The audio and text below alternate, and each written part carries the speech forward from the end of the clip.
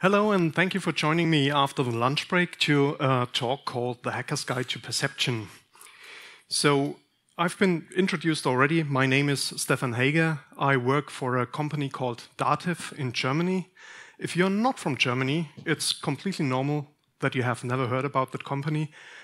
We're doing software for tax consultants mainly, and there's a saying that 80% of the literature on taxes is in German. So we're a big company with a turnover of nearly €1 billion and 7,000 employees. I'm part of the internet security team, and we are looking at the security of our company from the outside, and that's where some of those ideas come from. This is not a hugely technical talk. It's not a talk about 0 days, exploits, patching, whatever. It's a talk that more or less tries to get you in touch with your perception, how you perceive things, and what might be good or wrong about that.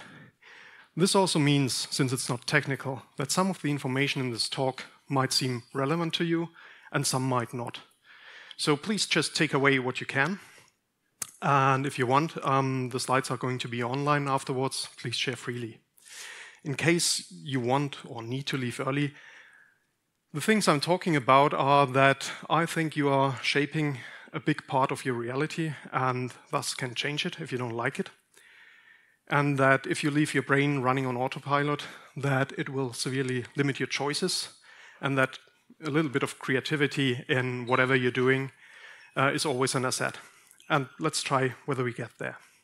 But one of the questions that I want to answer at the beginning is, why do I feel the need for this talk? Because talking about the brain, about perception, about you handle things, about all that stuff is usually not the content of a technical conference. So how does it apply to hackers? I hope it does.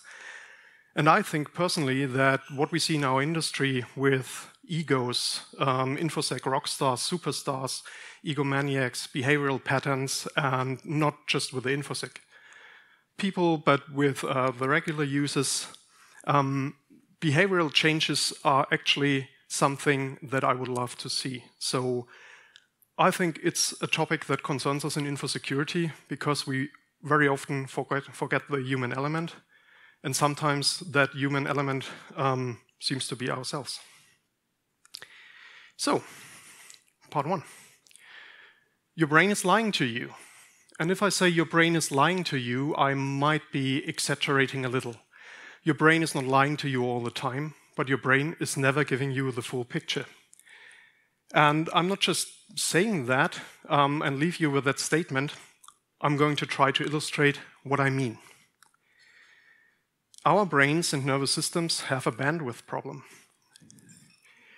If you moved recently or in the last 10 years and needed a new internet provider, you probably all know these advertisements saying, this internet line will give you up to X Mbit per second power, bandwidth, whatever.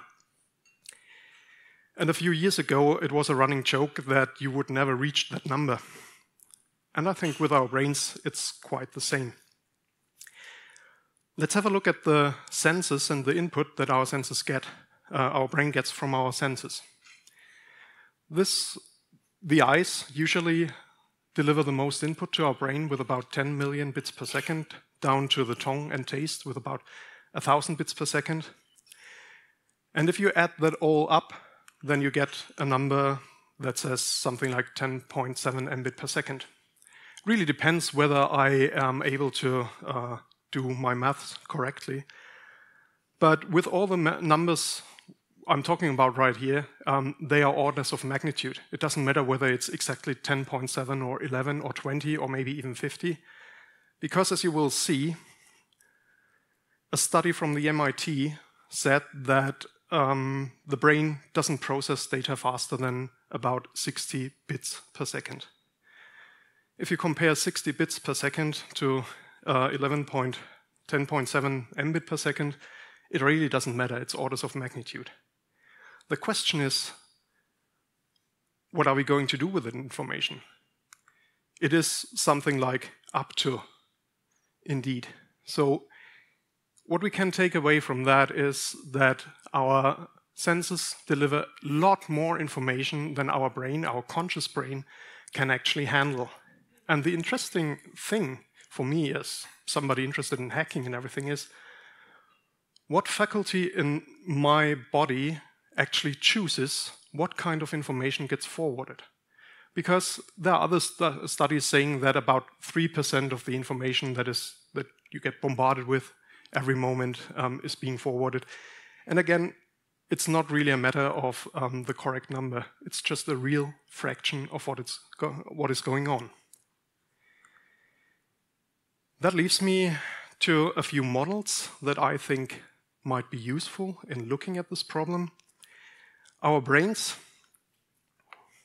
can be seen as having two distinct halves. Everybody knows that. But I'm not talking about the left and right hemisphere.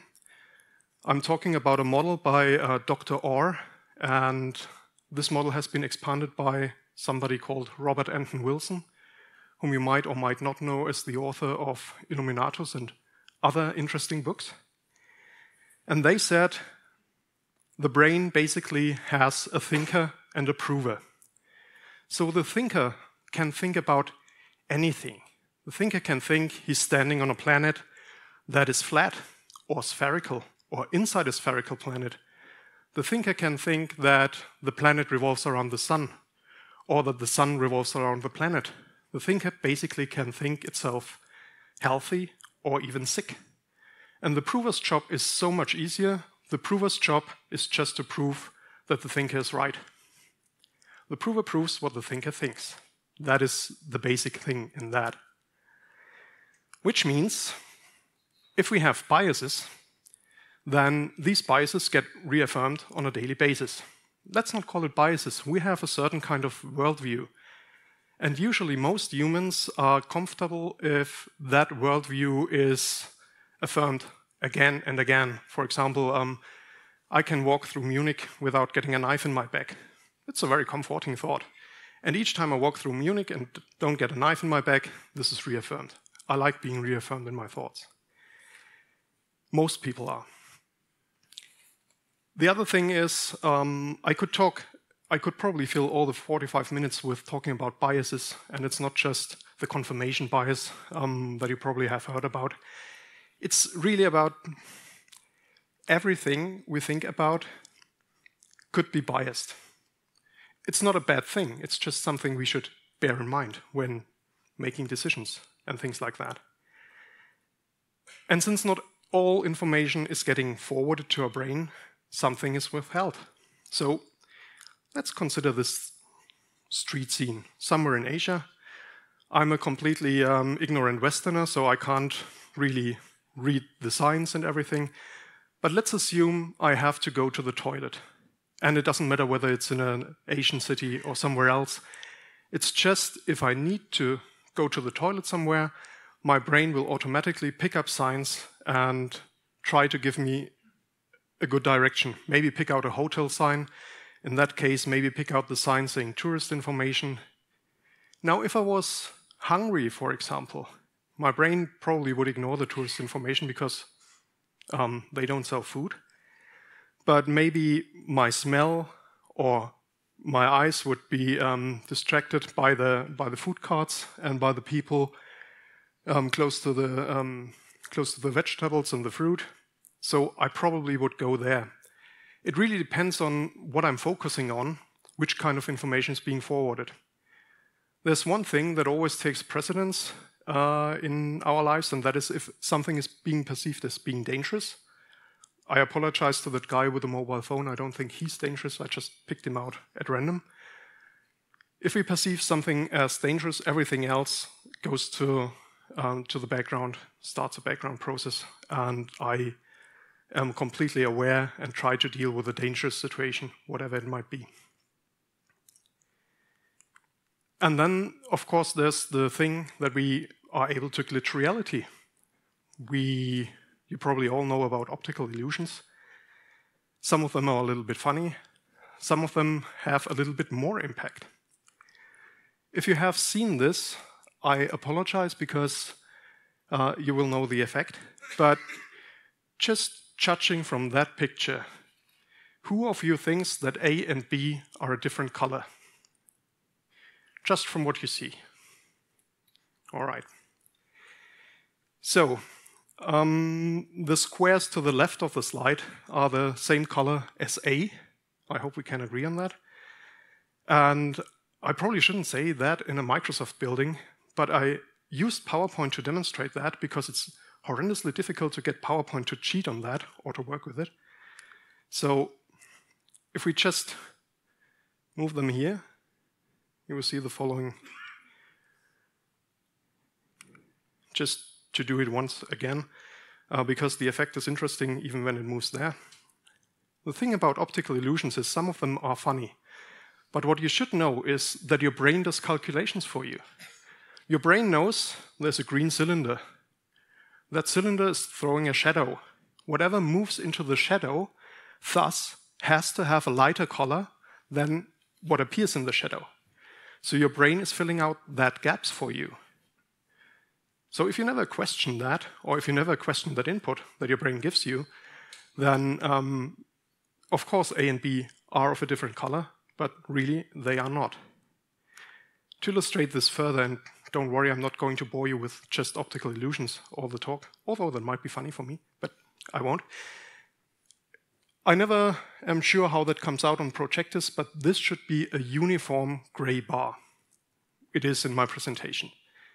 If I change the background, you will see that the left end of the bar seems to be a much lighter color than the right end. Still the same bar. So, especially when it comes to colors and things like that, our brain does a lot for us. It's not restricted to optical illusions, though. There are auditory illusions as well. I picked out one at random, which is binaural beats. I don't know whether you're aware of them. It's a kind of sine wave for each ear, and if you listen to them with headphones, the sine waves will create an interference pattern which taps out a rhythm or something like that. It's an interesting effect. It's very often used in meditation and things like that, and it is completely lost as soon as you play the music via loudspeakers, because it really just needs your brain to create that interference pattern between the ears. More illusions, olfactory illusions, which means smell that basically isn't there. So the thing with demonstrating something like that, smell, that is very difficult because basically you need a chemical laboratory setup and try to prove that there's a smell or that that smell is not there. I only have one example for an olfactory illusion from personal experience. I was driving the Gibb River Road in Australia, and this is in the outback. There's nobody for miles and miles and miles. And I was refilling the gas tank of the car. And all of a sudden, the diesel, the petrol, smelled like the most delicious onions and bacon. Funny thing, I was sniffing my fingers. Yes, it's now on video. I'm sniffing my fingers. But they smelled of onions and bacon, not of petrol. And I was fascinated because I knew I was the only person around 4 miles. So those happen. If you're suffering from tactile illusions, then I really don't envy you. Each of us probably knows the feeling that we sat somewhere in the summer in a nice shady place, and all of a sudden we feel an insect crawling on our skin, touching this hair and the other, and just moving. And when we looked, nothing was there.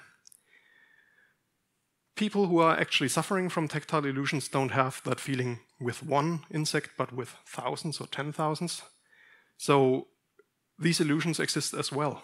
So not only do our nerves not deliver all the info to our conscious brain, because they can't, they are also wrong every now and then. The last example here are gustatory illusions. Has anybody of you ever had a miracle fruit or wonderberry? If you haven't,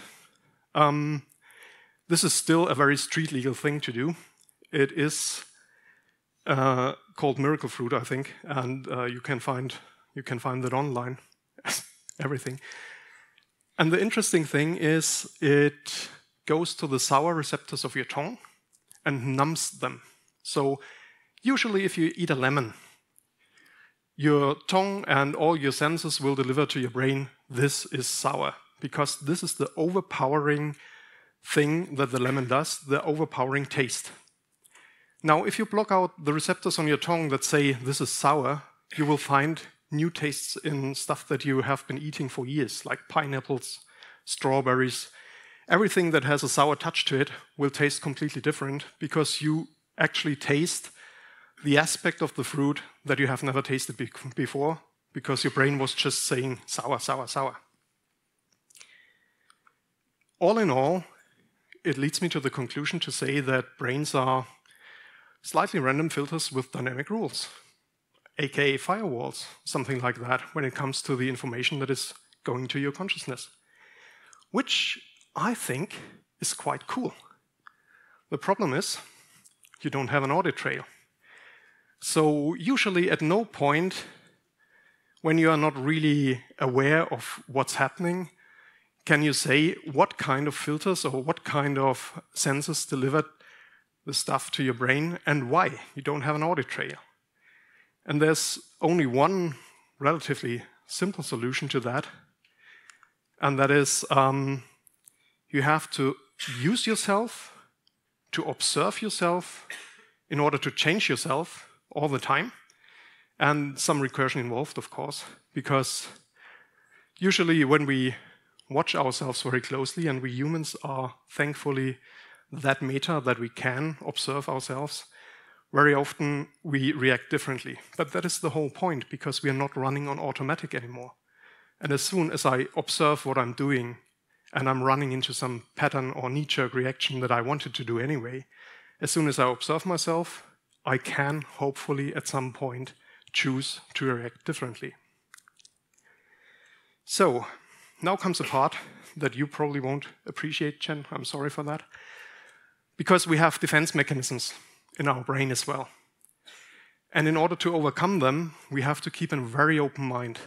And with that, I'd like to ask you to keep a very open mind and imagine a guy riding a hard steel cock. And after that, I would like that you think about a very open-minded Darth Vader. So, and while your brain was probably preparing you for an extreme graphic image in the first example, or something at least somehow sexual, and try to prepare you for that, your brain might not have been prepared for the Darth Vader from a much sexier universe. And even innocent things like SpongeBob could be abused, and we all know where this probably is headed and what's going on there. And I enjoy InfoSec conferences because it allows me to bring stuff like Pussy magazines and show it around. This is Pussy Magazine, a magazine for cats by cats. And the thing is, our brains love to be surprised in a good way. We don't like bad surprises, but our consciousness deals with the same kind of situations every now and then. And whenever something happens that doesn't fit the preconception, it might be funny. It might be scary as well, but our brain likes to be entertained as well. So, and apart from Pussy, there's also bitch magazines for the dog lovers. So, and whoever wants to have a look at my Pussy magazine afterwards is welcome to. So basically, there are some similarities to all the defense mechanisms that we employ in infosecurity and that we have in our brain. As every comparison, it might be a little bit crude, but I think it helps to illustrate that our brains are doing a lot more than we usually give them credit for. In infosecurity, we have anti-DDoS stuff. So whenever somebody is trying to get one of our servers down and bombards it with lots and lots and lots of traffic, the anti-DDoS thing comes into play and filters out the bad traffic and just leaves the good traffic. Our mind has lots and lots and lots of ideas all the time. And probably, thankfully, only a handful is let through, and the rest is just discarded.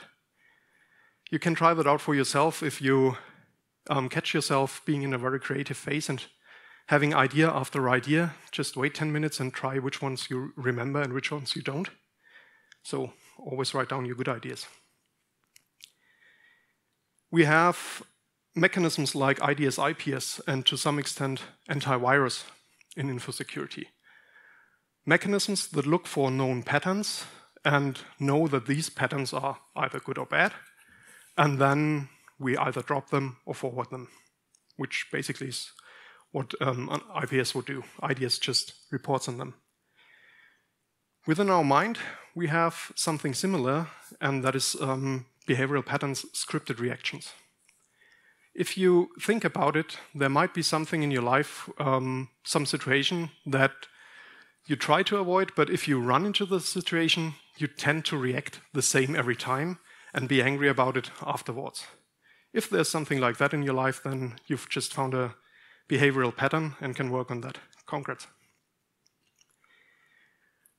Another big thing in infosecurity at the moment, or at least the last year, was user behavioral analysis, where basically a machine, I'm not going to say an AI, but a machine learning algorithm is trying to classify users and user behavior, cluster that, and try to compare it to regular behavior. So, for example, if you have a group of accountants, they might come into the office between 8 and 10, they might work until 6 or 8, and probably access 1 or 2 servers, and have Excel or other programs they heavily work with. If you compare this group of people to somebody from the sysadmins, then it's completely different, because the sysadmins will log on any time of the day, they will work from home, they will log onto a lot of machines, they will probably not use Excel if they can help it, but will SSH a lot and things like that. And the UBAs try to get that information. And for example, if Tom, the accountant, exhibits a behavior like a sysadmin, then this will raise an alarm. This is something that is relatively difficult to implement, at least I think it is, because the definition of normal is something that is quite difficult to do if the network is complex enough. The good thing we as humans have is we have evolved to detect anomalies, so that's really easy for us, so we get that point. Another thing we like to do is, if we found some kind of threat or malware or anything that we think is malicious, we put it in a sandbox. We let it run, we have a look at it, we see what it does, which kind of registry keys it wants to access, which kind of values it wants to change, what it wants to do generally. So sandboxing is the thing. I'm deliberately, again, not going into sandboxing evasion methods because they are there, but for the sake of this example, this is sandboxing. And we do much of the same. Whenever we have a big decision to make, be it, say, buying a house, or talking to a girl we like, or really doing anything that is a little bit more than eating the next chocolate bar, we like to daydream. We have that situation in our heads, we play it out in many, many myriads of ways just to get a feeling for it, whether this is something we would really like or not. So basically, humans are doing sandboxing as well. And one last example that I already briefly touched upon. Within modern enterprise networks, we have firewalls everywhere. At least most of the companies have that. We segmented networks, we have firewalls, and every time a packet goes through our network, it will pass at least one firewall. And the thing is, with the thinker and the prover, if our mind doesn't think that this special thought, this special information is worthwhile, it's going to be dropped by the internal firewall. So these are a lot of comparisons between infosecurity methods and between the human mind. What I want to illustrate next is that although they serve as an example and they serve for us to actually see what our brain does with our thoughts and everything, analog versus digital is still a thing that you can't really compare. if you get an email or let's say a text just saying, I'm happy to see you, all those 23 bytes or something like that, don't know, then in a digital format, this will be all the information you get. In an interpersonal communication, there's the nonverbal communication, but I'm not talking about that. There's pronunciation, for example. So if I say, I am happy to see you, then that probably means I'm happy to see you, but he's not. Or if I say, I'm happy to see you, then I'm happy to see you, but not your mother-in-law. And stuff like that. So in analog communications, there's much more going on than in digital ones. And now you remember the 60-bit of consciousness that each of us seems to have. Let's try and put it to the test.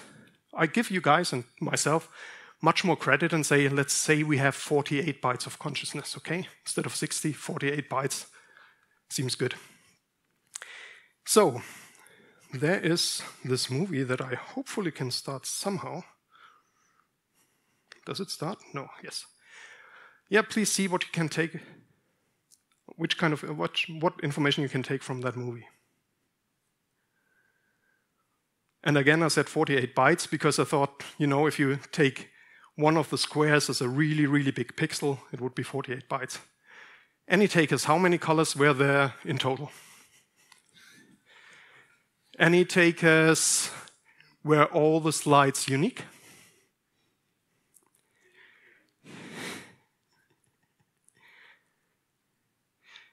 So just to have a look at it again, it's going to illustrate a point because I don't think, or I think that a lot of people here in the room could write a small program to analyze that video and tell me the exact answers, because it's easy to analyze.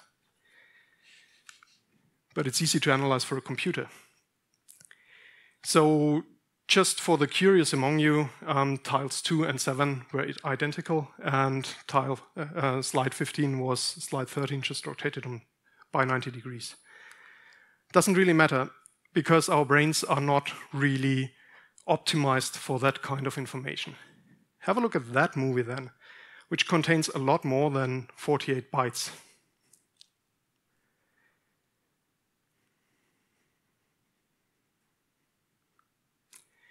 It's the exact same length as the previous one. But after watching that, I'm pretty sure most of you could answer a lot of these questions. If you have a look at these questions, these are much more specialized than in the video before. So the whole point I'm trying to make is that brains are definitely not general purpose, as computers are. We are highly specialized. Sometimes you need a demonstration for that. There is a quote by the great Tor Neurotrandas, who said that precisely because we can be aware of our shoes that are too small at one point and the expanding universe in the next moment, because of that, our brains are seen as having this limitless capacity. But they don't, because if you try to remember something at any given moment or see what you're conscious about at that given moment, it's very often not much. But let's continue. So how does it benefit your work? How does it benefit your cyber? Why should you bother to think about your own defensive mechanisms and your own perception? So the first thing is, if you're recruiting for cyber, then very often if you look at the AdWords in be it Monster, Xing or whatever, it seems that recruiters have that very fixed picture of an IT guy in mind and try to recruit absolutely for that. And the difference between blue and red team seems to be a beard, and it's exaggerated, of course. But what I'm saying is, the next example for that is a good and a very bad example in two ways, but I'm getting to that. If you're recruiting for cyber, and maybe you have the picture in mind, and it's not a bad picture of a person who does a really good job. If you're just recruiting and try to clone that person, you might end up with a Fellowship of the Ring looking like Nick Cage. There was another Nick Cage talk in the rookie track. I'm very happy. The thing is, Nick Cage might be a good actor, but probably the success of the movies would have been slightly less if he had been the only actor. In The Fellowship of the Ring, and I completely agree that this is a fictional novel, the success of the team was based on the different things everybody brought to the whole. If they all had the same skill, they wouldn't have succeeded. So we need variety, and we need creative people. We need a lot more variety when we are recruiting for cyber and in the industry as a whole, I think. And I said it's also a very bad example, because yes, the Fellowship of the Rings, they are all male, aren't they? So there's no woman there, and I apologize. It was the only Nick Cage-related picture I could find that would illustrate my point. If you're in social engineering, if you're working with that, if you're working as a social engineer, I don't really have to tell you that if you understand how your brain works and how you can influence your own brain, that this, of course, is a skill that can easily be transferred to your work, because other people's brains work the same. One other thing is that as soon as you start trying to see why the information you get at any given moment is exactly the information you get at that moment, is you start to understand yourself better. I had that example of knee-jerk reactions where you just stumble into a situation and you react on autopilot. You do something you usually don't like to do, like getting angry or making a sassy remark or something like that. And as soon as you start observing yourself, you understand better what you're doing, and you can actually change the way you react. It's not on autopilot anymore. And there's the whole thing about doing things actually differently. This is something, doing things differently, it doesn't always lead to success. So just because you are using IP addresses that are not RFC 1918 in your network, I've seen something like that, a customer who just had, for example, building 2, third floor, first office, first computer would be 2.3.1.1. This is doing things differently, but this is not necessarily better. But if you, for example, think back to the time where you counted on fingers, whether it has been 40 years or 3 days, it doesn't matter. Usually we count to 10 on our fingers, but we are all confident with binary. So if you actually take every digit as a 2 to the power of something, you can actually count to 1023 on your fingers. Still looks silly, is doing things differently, but it's also thinking about things differently. It's some kind of tool that you already have and that you can already use. And if you don't like that example, I've got a real-world example for you. I'm not a war buff, I really don't like wars, but in the Second World War, there was the Ghost Army. That was a division of the United States, the 23rd Headquarters Special Troops, and yes, 23rd, for those of us counting numbers. And these guys in the picture are not exceptionally strong super soldiers. They just have an inflatable tank.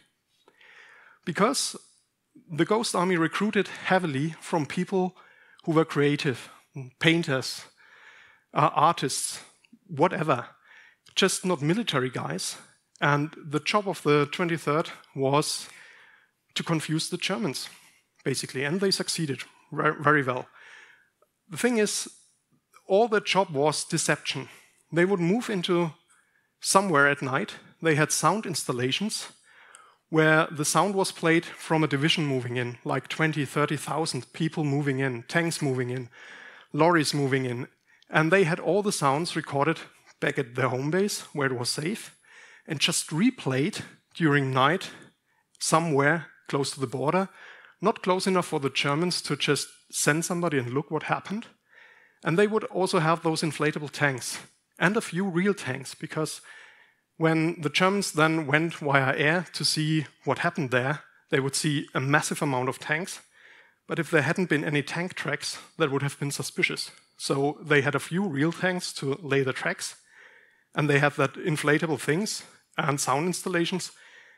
And with that kind of deception, they managed to close a gap that had opened from Germany to Paris after Paris had been retaken. And about 2,000 people in the Ghost Army simulated 70,000 people. And so the Germans didn't push through. So deception and doing things differently and thinking about stuff does have a few real-world implications. The next slide, of course, why should you think a lot? You're losing weight. It doesn't happen for me, or maybe I don't think a lot, but your brain takes about 20% of your calories and burns those. So whenever you're thinking you're doing your body a favor, this, of course, is with a smile. All right, so if I have managed to get you into the whole thing of thinking about yourself and perception, you might ask for tools. There are a few tools, and you need to work out what works for you. The one thing that always works, or that is the beginning of everything, is to be more conscious of how you react, what you do, how you deal with certain situations. And if you observe yourself, I'd like to ask you to not judge yourself at that moment, because that happens later anyway. But just see in that situations that you don't like, see what happens, and then try to figure out why it happens in the aftermath. And one thing that really works for me is if you have some strong concepts about anything, then just go on a holiday and pick a country where you have no cultural reference point at all. So for me, that would probably be something in either maybe Africa, Asia, somewhere, and see what is important to the people there. And see that the stuff that is important to you, for example, that your fingernail color matches your clothes, is something that is of total non-importance to them. And find out what actually, how you can overcome your own preconceptions of what culture is or what you are, what you have to be, just by diving into a different kind of culture and seeing that most of it is nonsense. And then there's the thing, whenever you do something like that, whenever you try to get to the bottom of your reactions, your perceptions, yourself, there will come the point where you offend yourself, probably. Really depends on your character, but if you have strong beliefs in something and you start to question them, then it's going to be uncomfortable for you, probably. So as long as it's yourself and you're dealing with, please don't be afraid to offend yourself, because what are you going to do? Sue yourself? But on the other hand, if somebody holds the same belief, then just try to not to offend them, because they have their own issues and everything.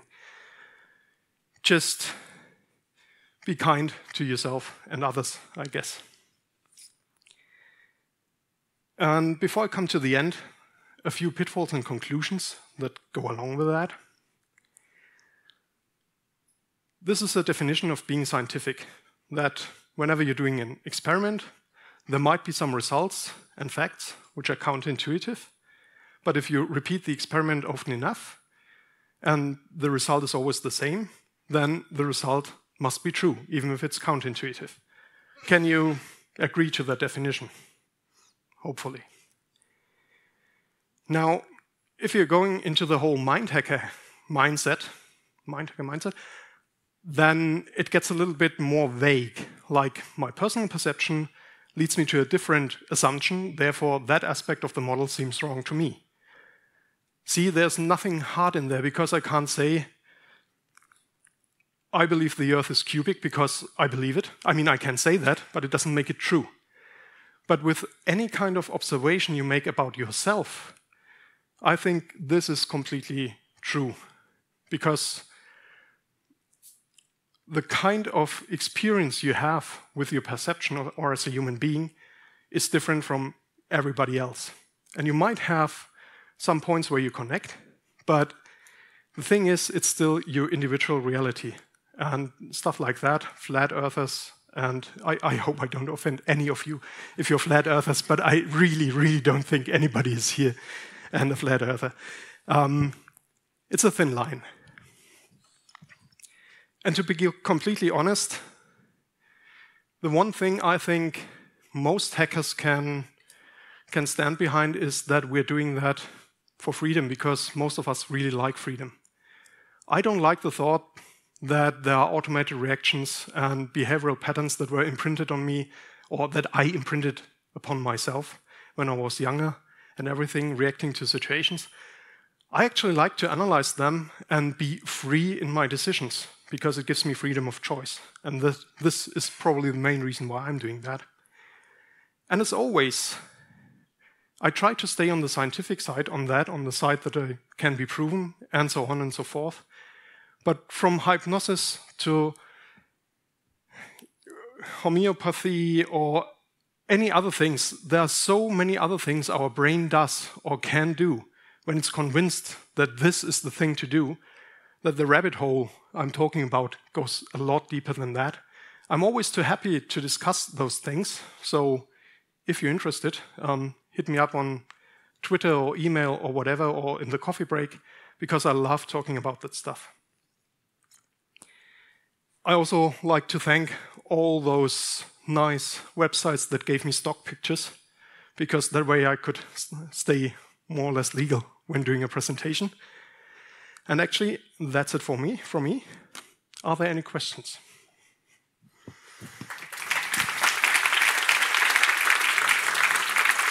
Thank you.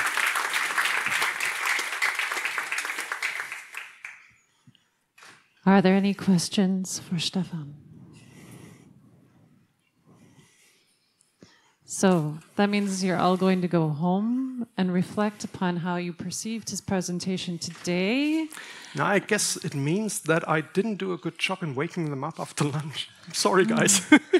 See, he's already observing what has just occurred, and he's judging. Now, what did we learn from this presentation today?